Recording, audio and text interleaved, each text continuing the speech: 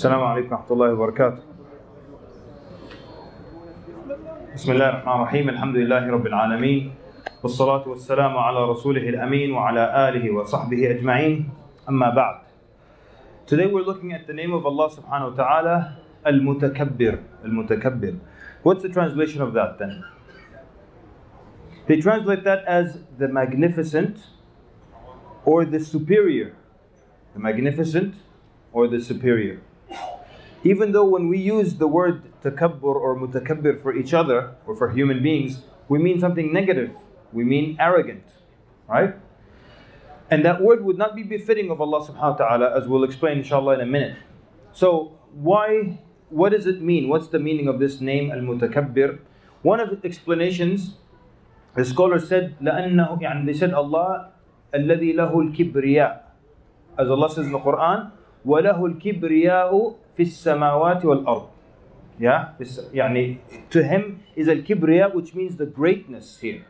So Allah subhanahu wa ta'ala is the greatest. He has the greatness in the heavens and in the earth.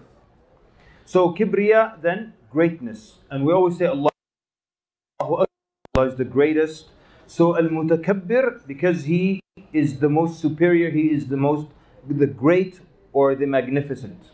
That's one explanation. The other explanation says al-mutakabbir means that alladhi takabbara, which means he is elevated and greater than and superior to being takabbar an kulli su'in aw sharrin aw dhulm. He is superior and far above doing any evil or injustice or having any bad attribute or something negative, any negative description. And then the other explanation, a third explanation, says Al-Mutakabbir, the name was given because Allah subhanahu wa ta'ala takabbara wa ta'ala, Allah is above and higher than any of the attributes of any of His servants. So Allah subhanahu wa ta'ala is Al-Khaliq in the complete sense, and none of His servants can do khalq in the full sense as Allah subhanahu wa ta'ala can, or rizq, provide the way Allah subhanahu wa ta'ala provides, or can be a Rabb, the Lord, creator, sustainer, as Allah subhanahu wa ta'ala can be. Whenever any human being has any good quality, he will have one good quality and he will have others that are not as good. Someone might have a lot of good knowledge, but they might be poor. Someone might be very wealthy, but have bad health. Or someone might have, good health, but not educated. So people will have some good quality, but they'll never have every quality completely perfect. So Allah subhanahu wa ta'ala has every quality to the fullest, completely perfect. That's the first thing.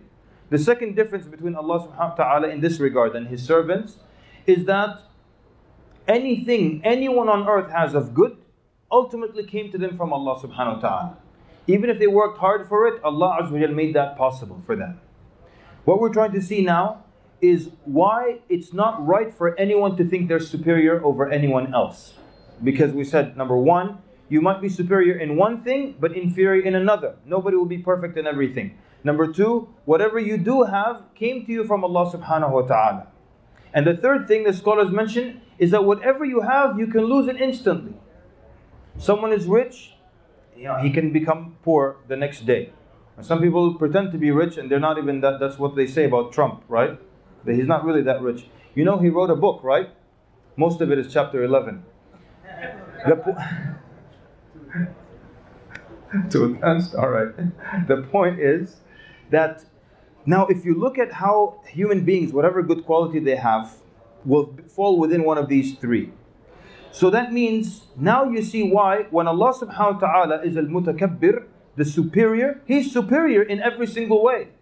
But when a human being is pretending to be superior over someone else, it's not authentic and it's fake. And it's not warranted because, number one, he might be superior in one aspect and inferior in another. Number two, he got it from Allah subhanahu wa ta'ala. He better show humility. And number three, he can lose it at any minute. He can lose his health at any minute, his wealth at any minute. Even his intelligence and knowledge, he can lose it. You've seen people who lose their knowledge due to a stroke or whatever it is. May Allah protect all of you and your families.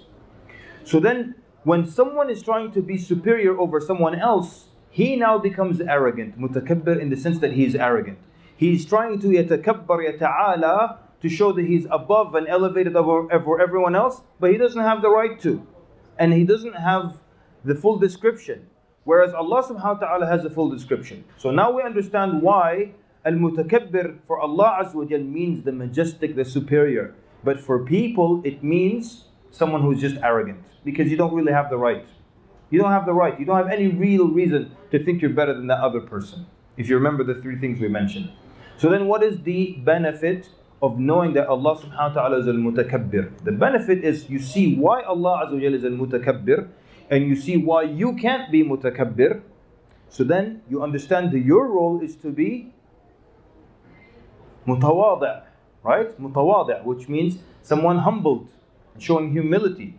And the Prophet ﷺ said, "Man tawada'a lillahi rafa'a." Whoever humbles himself for the Lord elevates him in rank. It works the opposite. Some people try to be elevated in front of others, so they become arrogant. And then people put them down. But you humble yourself for the sake of Allah Azza wa Jal, Allah subhanahu wa ta'ala will raise you in rank. In another hadith, the Prophet ﷺ gave us a visual. He said, "Man tawada'a lillahi hakada." And the Prophet ﷺ turned his hand palm downwards. And he brought his hand low and low and low and low to the ground like this. Whoever humbles himself for the sake of Allah like this.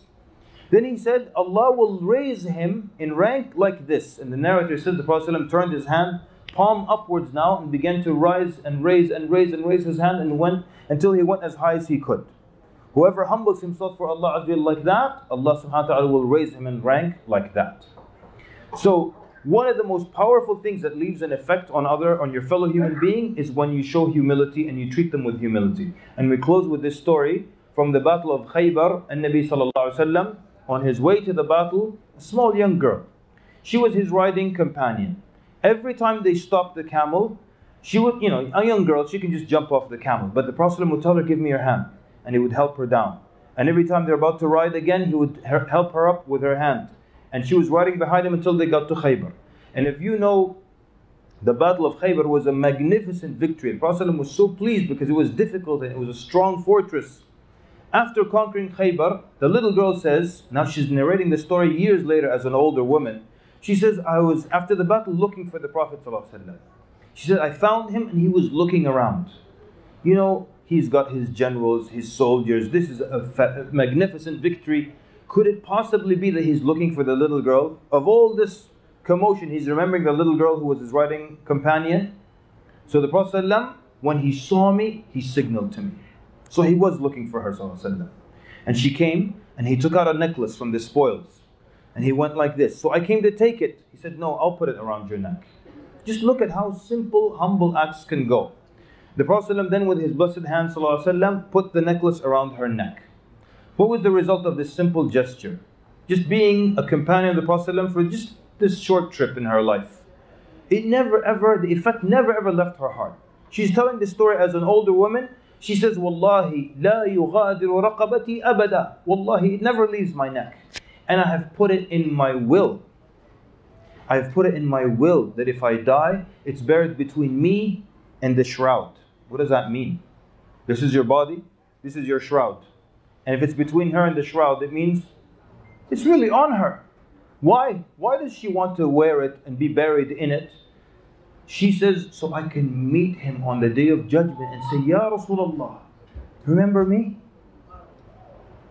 Look at how this act of humility goes. She's taking it to the next life. She was a little girl, but she wants to meet the Prophet ﷺ on the day of judgment. Ya Rasulullah, remember?